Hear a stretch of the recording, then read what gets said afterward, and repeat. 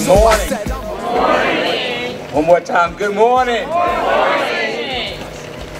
On behalf of the Grayson family and the Center that cares, we pause to thank you for sharing in this, for us, historic moment.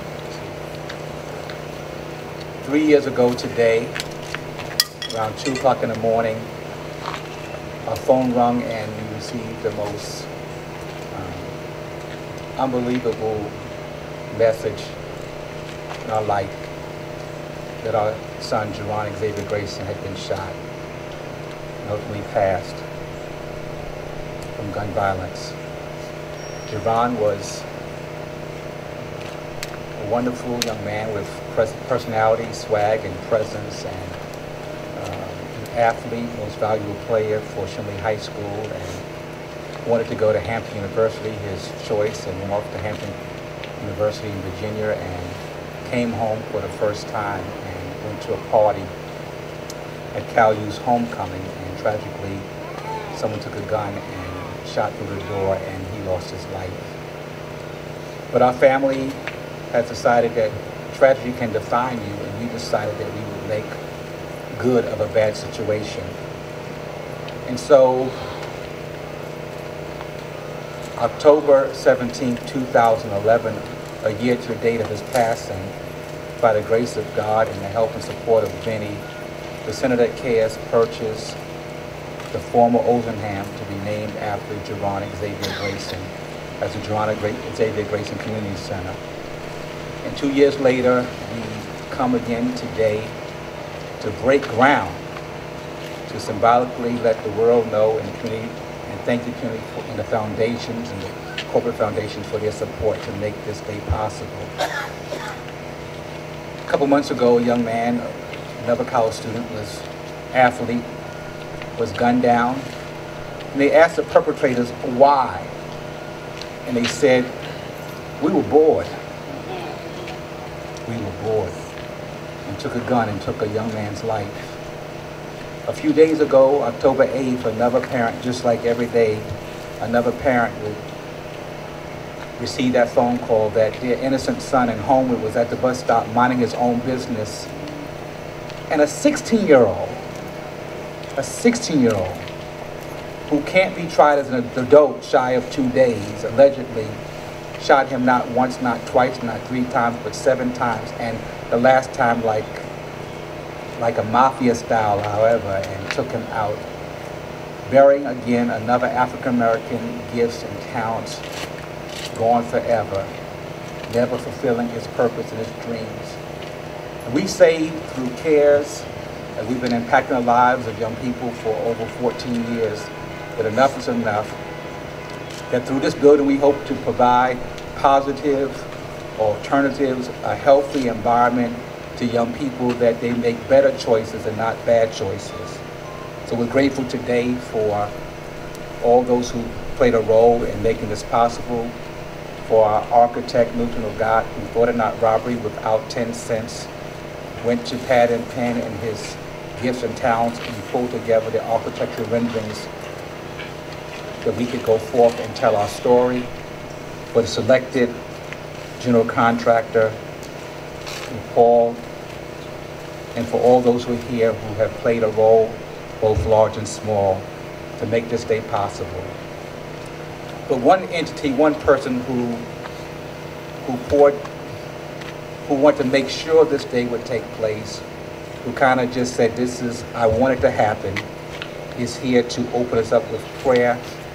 And as a person of Father Carmen D'Amico, a friend of mine since the day I landed here, he had Jaron, because Jaron went to St. Benedict and he had some special Catholic moments where Sister Margie said, "I can't do nothing with Jaron," and so called it the enforcer. So Father Carmen came and tried to talk to Jaron and say, "Jaron, you can't cut your hair and, put glue in it." And so he has a wonderful history with our son and making this day possible, as well as St. Benedict and Moore and Catholic Charities. So at this time, we'll ask Father Carmen D'Amico to come and give us our invocation for today.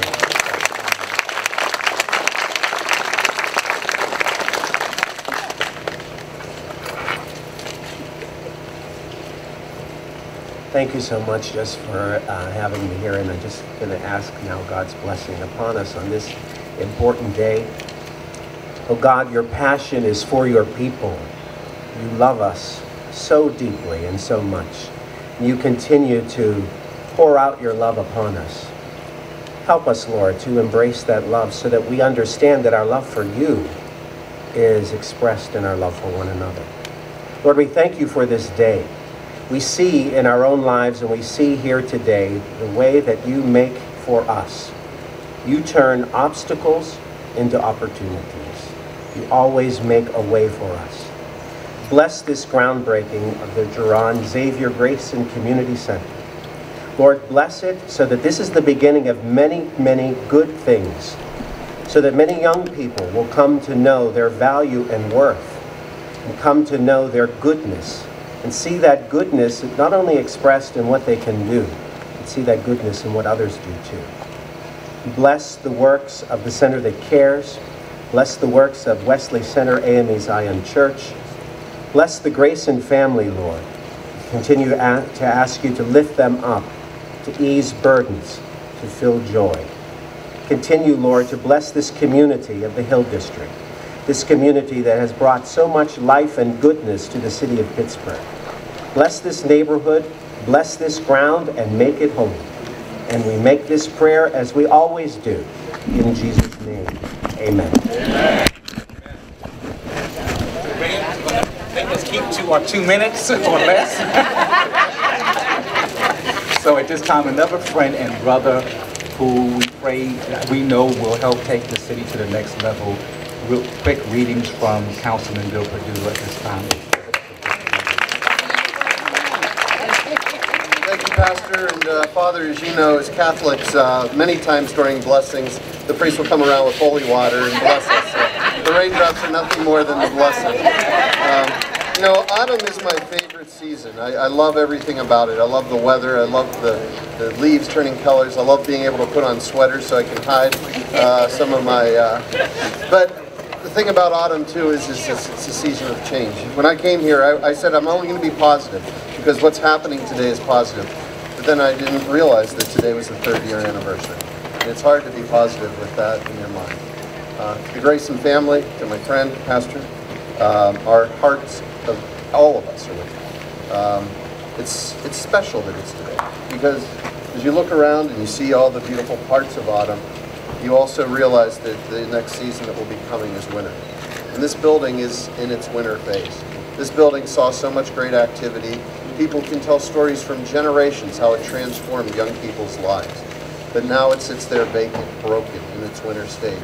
And today we're breaking through that winter season and we're starting into spring. And this beautiful picture in front of me is the hope of what this center will do. But what it's going to do is change the lives of hundreds, maybe thousands of young people.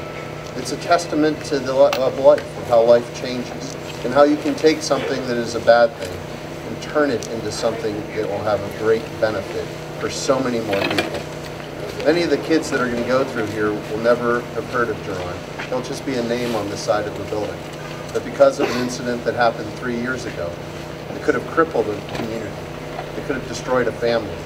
We're here today to celebrate something that is great. Thank you for letting me be a small little part of it.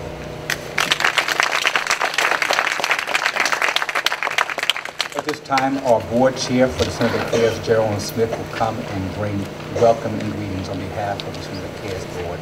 Jaron Smith.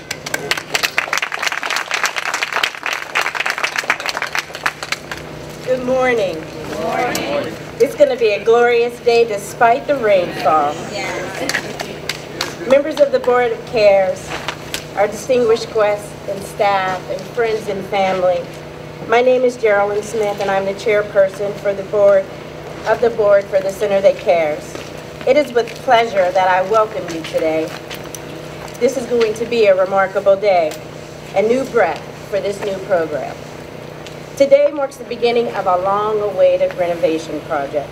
The design and development, requiring the support of everyone gathered here and not gathered here today, will soon begin.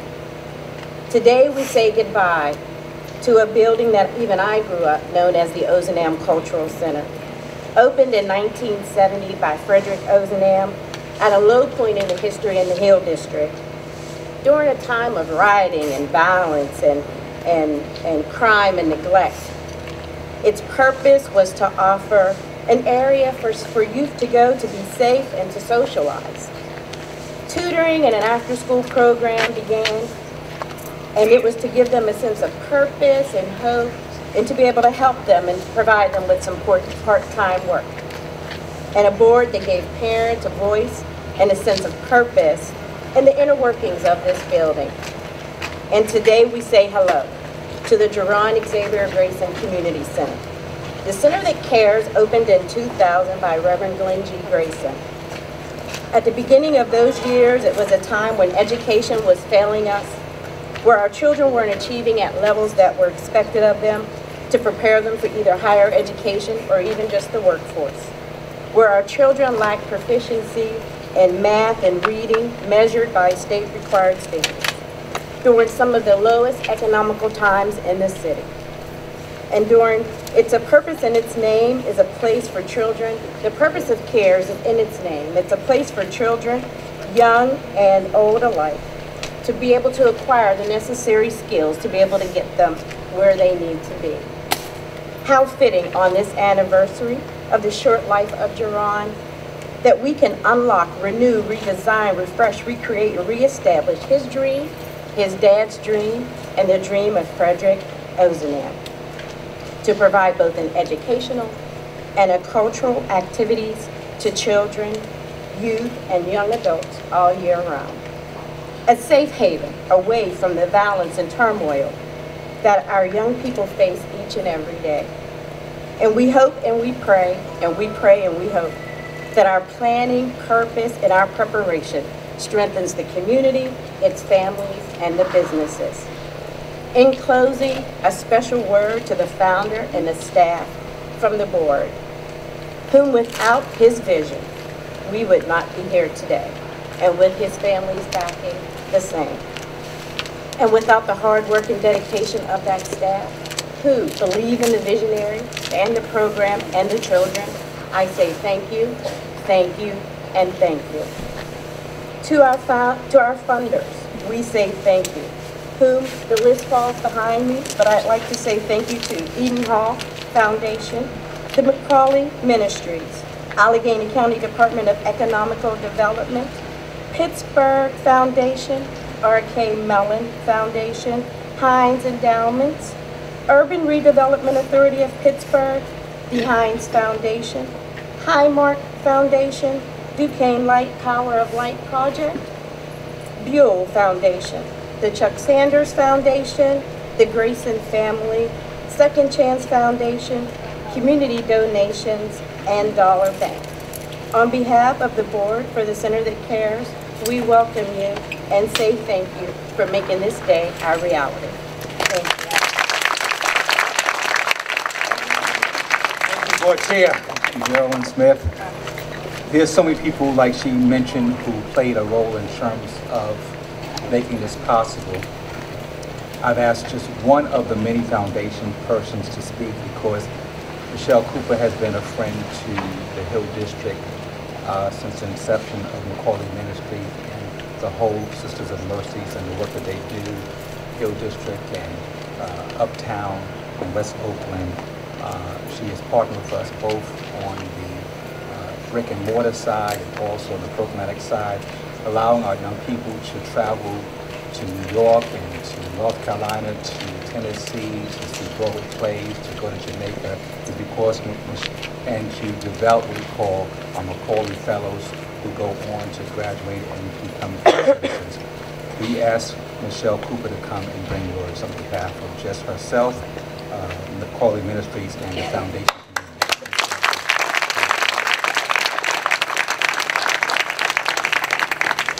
Well, good morning, everyone. And Reverend Grayson, thank you so much for allowing me to be a part of this important day. What a wonderful way to honor Jaron's memory. Last year, Sister Patricia, who is a member of the Macaulay Ministries Board, and I toured this facility. And if you look at it now, it might be difficult to see the potential, but we could see the potential. And more importantly, we heard the vision of Reverend Grayson and his team. You know, our children don't always understand that they have gifts, that they have potential, that they have promise, that they have a purpose that God has given them. And what we appreciate about the Center that Cares is that they deposit that in our young children. And so we're very happy to be a part of this project, and we look forward to the great works that you will do. Thank you.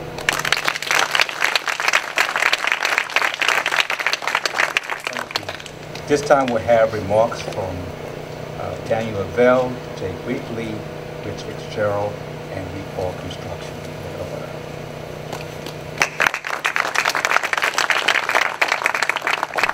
Thank you, and it's still good morning, I do believe.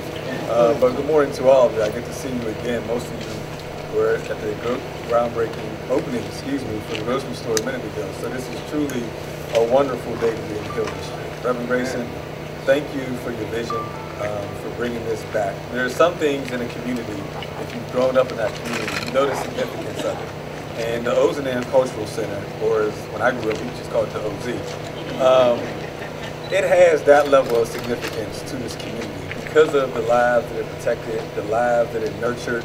Unfortunately, because this was in the Middle Hill, as a kid, I wasn't always allowed to venture down here by myself. But whenever I could, what I really came for was legendary basketball games.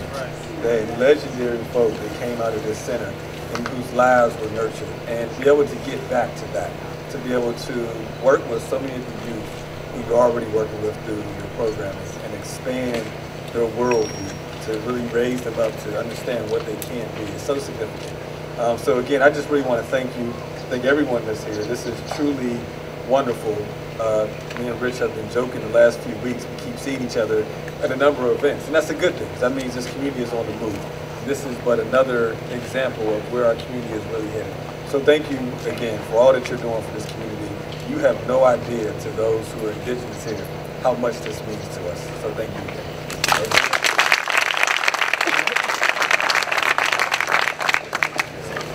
Good morning.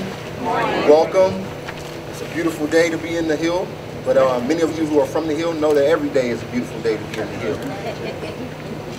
I'm not one to like to boast and brag, but I will tell you this. Daniel Lavelle, Rich, the future mayor of the city, Bill Peduto, Reverend Grayson, you all know we have a wonderful community. And it's wonderful because of not necessarily all the institutions that we have here, but the people who make these institutions great. And as many of you know who live in the Hill, or maybe not from the Hill, the Grayson family are like family to so many of us. So what I'm excited about is to see this center that represents one of their members who was lost so young be a beacon of light and hope for others so that they have a chance to do something great with themselves.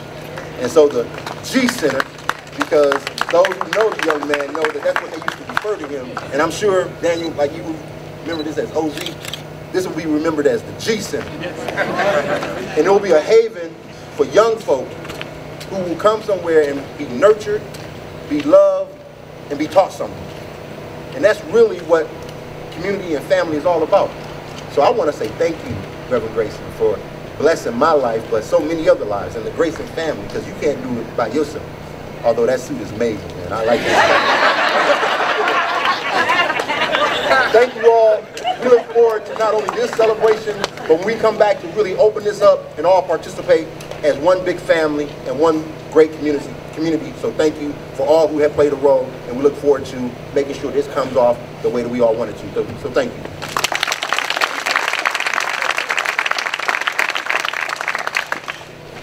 Reverend, I want to thank you, and I don't know which one of you is responsible for stopping that rain, but that's good. Bill's right, they just a little holy water and then they stop. They don't keep coming with it. This is the way Catholics work it. But anyway, it's a special day, and as a father, and as a father of a Shenley grad, my daughter graduated from Shenley, so I feel a real connection, and the fact that you and your family were taking something that was a tragedy and turning into something positive for future kids and future part of the community great testament to you and your family, and we want to thank you. I certainly thank you for that. Daniel, you're right. There's so many good things happening in this community right now. It's like every other day where it's something it continues to grow and it continues to be good on housing, cultural institutions, and the ending of the food desert.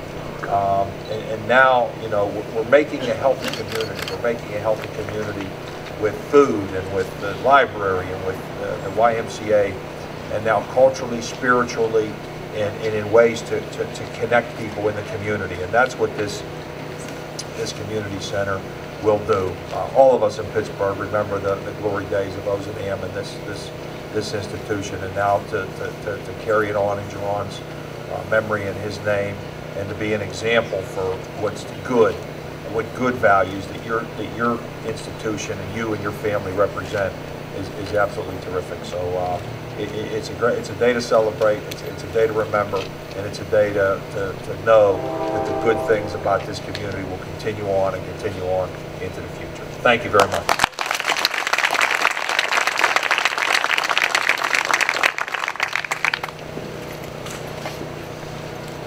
Good morning. It's wonderful to see everybody here today. First of all, I'd like to thank you all and Reverend Grayson, the funders, the city, the county, for giving us the opportunity to be part of this. When I first met Reverend Grayson, we were looking at this as just a basic project.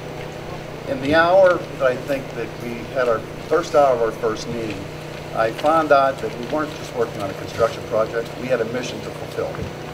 And going through the whole project with Milton, Reverend, his family, everyone involved in it, that's truly what it's become. We've gone through some trials and some tribulations getting this thing started. It's coming out of the ground now. We're very pleased and very happy to be part of it.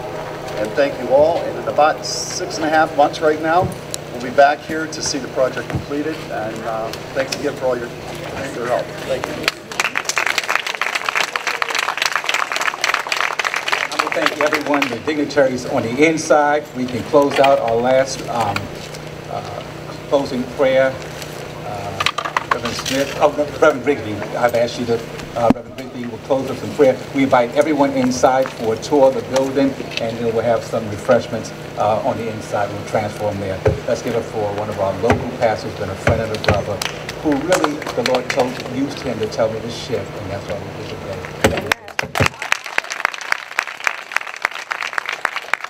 Let us pray. God, we thank you for raining on us your grace and your mercies. We're grateful, God, for this day, because indeed it doesn't mark the endings, but it marks new beginnings. We realize, God, that the work that we do is not in vain, but indeed as we reach up to you, we reach out to young people who are lost. And we pray that this center would indeed be a place of shelter and of sanctuary. We pray also that we be reminded of your word that says, except the Lord build a house, they labor in vain that build it. And so today, God, we put all of this in your hands. Lord, we ask you to make it possible. We ask you to rebuild it from the inside out, from the top down, from the bottom up, so that, Lord, your spirit might always abide here, and that we might always have the longing memory of our friend, of our brother, of our son. We pray, God, that we would never forget Jaron, his swag and his style, and that, Lord, as we remember him, that we might be able to impart a hope inside the lives of those younger people that will go beyond and for years and years to come. May our memories that we shared of this place now be renewed, because we understand that out of our griefs, you bring glory. Out of our pains, you bring power. And so today, out of our sorrow, bring celebration. Bless this Grayson family, we pray. That God, you might always hold them and give them vision and give them clarity of thought, so that, Lord, they might always impact the lives of your people. And then we ask your blessings upon every donor, every sponsor, everyone that has come together and garnered their forces, politicians, community leaders. We ask that they all would be recognized and that you would share your spirit with them. So today, God, we celebrate you and what you are about to do in the rising from the ashes of this place. Let it be new again, And let us, as we go in, let us realize, God, that you make no mistakes. Bless us now, all we pray. In Christ's name, amen. Amen.